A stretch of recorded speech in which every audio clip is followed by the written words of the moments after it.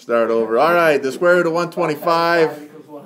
Yeah, it's 25 times 5, dang it. Well, 5 is prime. 25 splits up.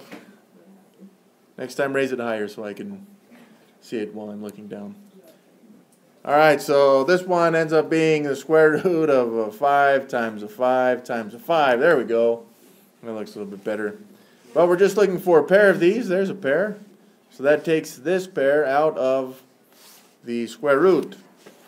This 5 right here is still in the square root. So we have 5 times the square root of 5. Oh, that looks much better.